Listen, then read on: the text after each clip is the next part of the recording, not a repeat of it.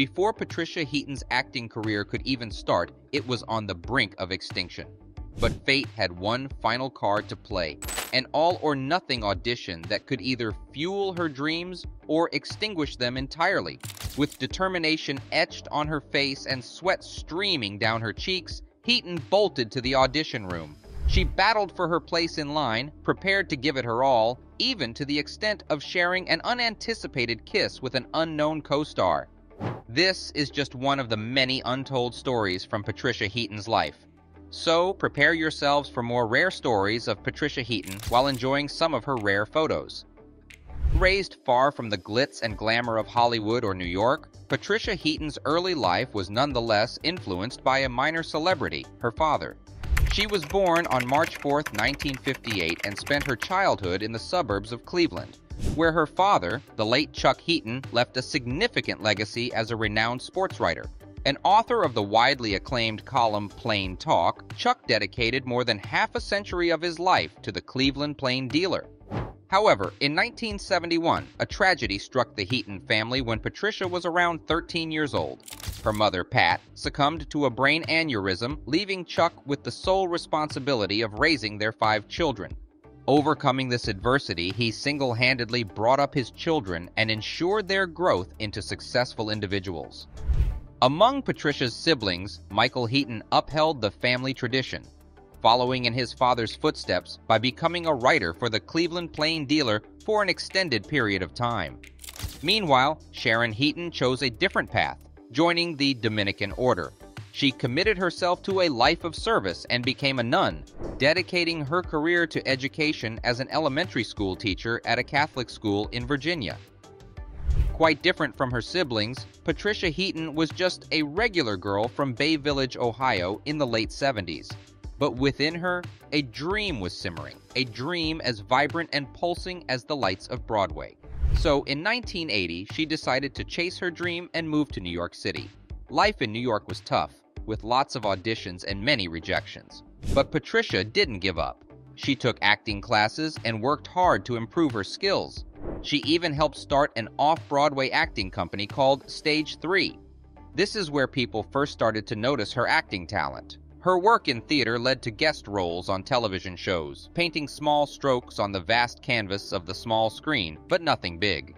However, in 1989, Patricia Heaton got her first notable TV role. She played a doctor named Dr. Silverman in the popular ABC show 30-something. Before this role, she had been trying to make it as an actor for around 10 years. She had some small parts on shows like Matlock and Alien Nation, and she had also done some theater in New York. But none of these roles were really helping her career. In an interview with Entertainment Tonight, Patricia said that she had been in New York for about 9 years and was struggling to find work. She even had to produce her own plays just to give herself a job. So she decided to leave the theater and try her luck with TV and movies. This meant moving to Los Angeles. According to Patricia, this move was her last attempt to make it as an actor. She told herself, "If something doesn't start happening in 2 years, I need to go back to school and get a useful degree and try to make something of my life." Luckily, she got the roles on Matlock, Alien Nation, and 30-something, so she didn't have to go back to school. Then, in 1996, her big break arrived. The sitcom world welcomed a new queen when Patricia landed the role of Deborah Barone in Everybody Loves Raymond. In the role of Deborah Barone, Patricia was not just acting. She was living, breathing, and embodying the character. She took the script and spun it into gold, and as a result, her performance won her 2 Primetime Emmy Awards. For Patricia, the journey had just begun. From there, she went on to star in successful series such as The Middle and Carol's Second Act, and continued to enchant audiences with her talent. The girl from Bay Village, Ohio, who once dreamt of the lights of Broadway, had not only reached the stars, but also became one. Not many American sitcoms reach 200 episodes, but Patricia actually starred in 2 that did. Everybody Loves Raymond with 210 episodes and The Middle with 215 episodes. These were both very successful shows. Everybody Loves Raymond's Deborah is the tired wife of a self-centered sportswriter who has to deal with his bothersome parents and brother living next door. But Heaton's journey to get this part wasn't easy. Heaton said that she auditioned for Raymond at the last moment. She had to rush because her babysitter, who was a college student, had to go to class. Heaton said, "I'll be back soon, please just stay." On top of that, she was upset with her husband about something, which helped her feel like the character Deborah. She got to the audition and asked if she could go before the 20 other women waiting because she had to get back to her babysitter. But she got annoyed when the director and producer wouldn't let her read her lines and just kept talking to her.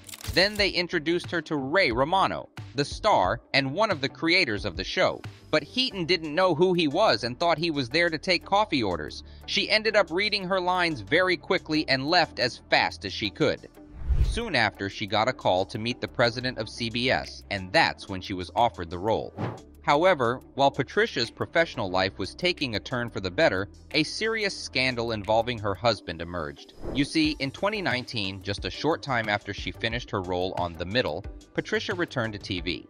She starred and worked as an executive producer on a show called Carol's Second Act for CBS.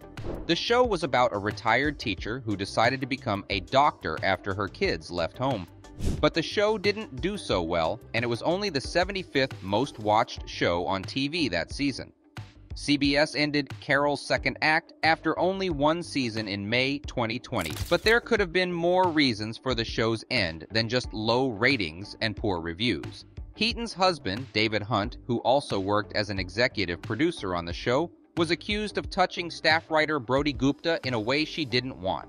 Hunt denied these claims. Because of these accusations, the network made Hunt take a class on how to avoid harassment, and Gupta left the show. Nowadays, Patricia is sober. In 2020, Heaton finished working on Carol's Second Act, a show about a woman who changes her career later in life. That same year, Heaton published a book called Your Second Act. It's a book of stories about women who decided to change their lives when they were older. Heaton herself decided to stop drinking alcohol in 2018, just after she turned 60. Heaton said that many women who drank a moderate amount in their 30s and 40s often become alcoholics in their 50s and 60s. You're a little lost, and so you reach for the bottle to make the uncertainty go away. I felt that a bit with myself, she said. She noticed that she was looking forward to having drinks every night. Heaton said she feels a lot better now and quit drinking to make sure she would be healthy for her future grandkids. Interestingly, Heaton's personal life contrasts sharply with her professional success. Her paycheck from Everybody Loves Raymond was a whopping $450,000 for each episode towards the end of the series. And even on The Middle, which was not as popular, she still made a cool $250,000 each episode. Her big paychecks have let her buy some pretty fancy houses. In 2001, Patricia and her husband bought a massive 400-square-foot house in Los Angeles for $4.85 million, but they didn't keep it forever. They sold it 12 years later to TV big shot Shonda Rhimes for $8.8 million. Then, they bought another big house in Los Angeles in 2013 for $5.4 million. They sold this one, too, in 2020 for $7.5 million. Even though these numbers seem huge, they're not a big deal for Patricia. She's worth a lot more than that. Patricia Heaton has about $40 million to her name. So that's all for today, folks. We encourage you to check out some of the videos appearing on your screen. You might find them entertaining. Don't forget to hit the like button, subscribe to our channel, and drop a comment about what topic you'd like our next video to cover.